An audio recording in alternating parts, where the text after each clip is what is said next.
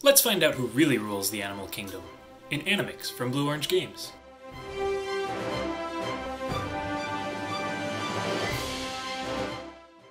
Hey, I'm Andy at Board Game Barrister, and this play-along tutorial is designed to guide you through your first game of Animix as you play it, so feel free to grab your game box and play along.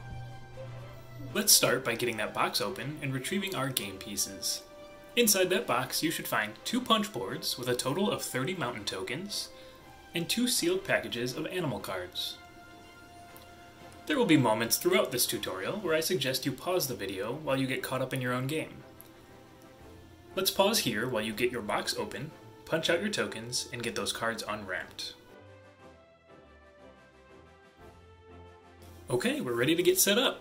The first thing you want to check is this chart in your rulebook that will tell you, based on your number of players, how to set up your game. Most relevant right now is the number of species to use. Check the chart for this number, then pick that many species types to use for your game. This can be done randomly, or you can choose specific species.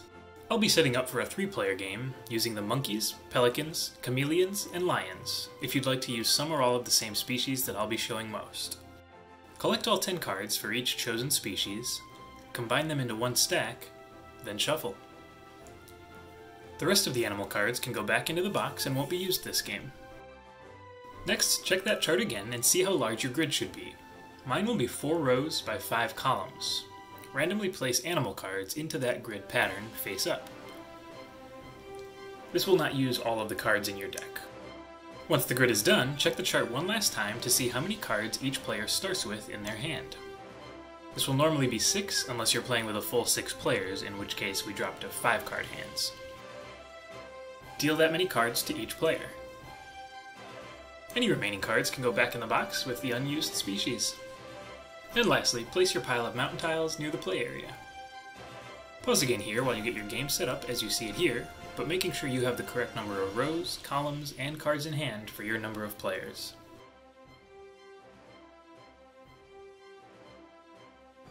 We're all set to start playing. In Animix, your goal is to collect the most cards of one or more species, while also making sure that the species will score you as many points as possible. You'll do this by assembling a face-down collection of cards in front of you, sometimes trading those cards out of the center grid.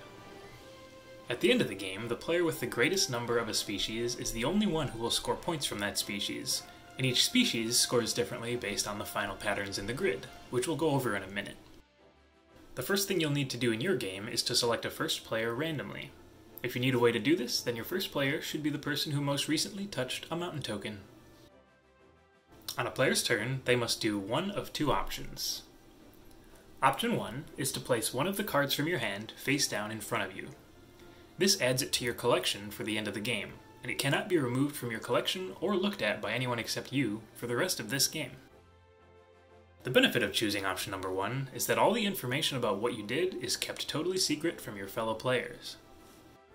Because the second option you have on your turn is to take one of the face-up animals from the grid and flip it face down in front of you. In order to do this, you must also trade in one of the cards from your hand face up to where your claimed animal had been. When you do this, you must also place a mountain tile on the card you added to the grid to show that it cannot be removed from that spot for the rest of the game. Now this option gives your fellow players much more information about your collection, but it also gives you the ability to affect the grid, adding more points for the animals you're collecting or removing points from those that you think your opponents are working on. Now, surely there's some intense strategy you could get into on your first turn by sitting in silence for 10 minutes with your head in your hands, but we're all learning, and the first game never counts anyway, right? I mean, I haven't even told you the difference between the various animals yet. So let's pause while you take your first turn, and then we'll talk about the animals.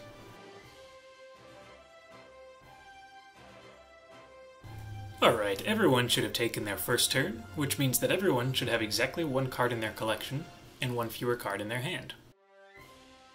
Play will continue around the table with our same first player going first each turn, but before that, let's take a look at those animals.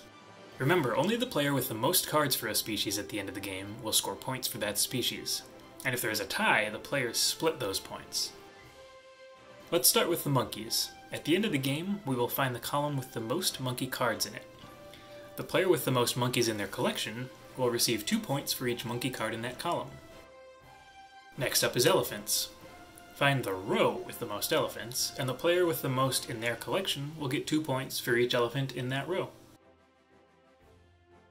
Penguins score their winner 2 points for each penguin in the largest orthogonally connected group of penguins, so diagonals don't count.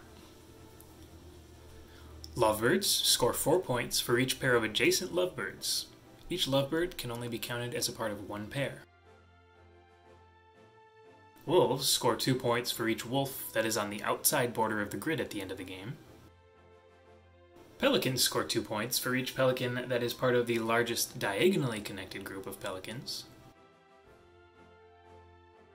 Chameleons score points based on the single chameleon that is orthogonally adjacent to the greatest variety of species.